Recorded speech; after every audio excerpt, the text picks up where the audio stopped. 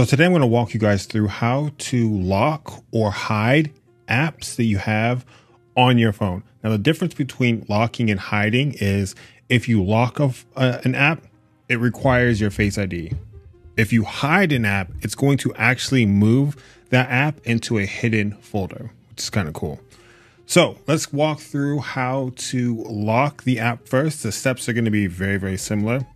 First, we're going to find which app. We'll do Spotify, and we're going to press and hold. I'm just going to open up our menu here. Now, for both of these options to lock and hide, we're going to go down to require Face ID.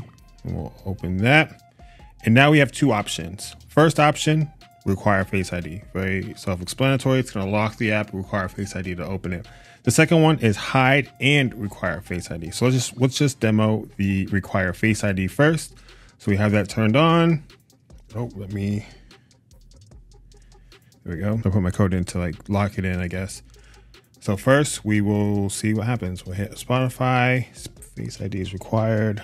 Let's see if we can get my face. There it is. Boom.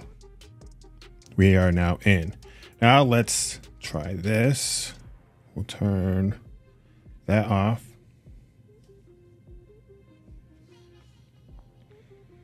And let's go back to press and hold to require Face ID.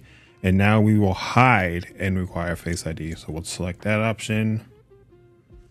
Can code. All right, so this will be no longer visible. Notification, no notification calls or alerts. Perfect. So we'll hit hide app. So how do we get to it now, right? Well, we can try searching for it. Nope, that doesn't work because it's hidden. What you actually have to do is slide all the way to the right.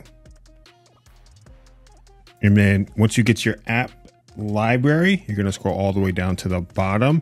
And here you have this hidden category. We'll open this, put in our code. And there it is. There's Spotify. So we open it and now we can access Spotify. Now to unhide it, this actually got a little bit confusing. I had to like do a little bit of research. So what we're going to do is press and hold. We're going to select don't require Face ID. We're going to put in our code. And now it has left the hidden. But this is what I just went through. I couldn't find the app anywhere. So what I had to do was go back to the app library. And from here, if you just swipe down, you get your list of apps. And I went to Spotify. Where is it? So what you got to do here is press and hold the icon, not the words. It's really weird. It doesn't work if you hold the word, but it does work if you do the icon. And it's going to open up this list where we will select add to home screen here.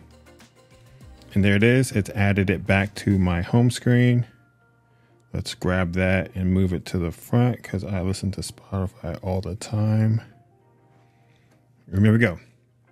So that is how you lock an app, hide an app, and then bring back a hidden app. So guys, if this was helpful for you, if you could like the video, subscribe to the channel, and we'll see you next time.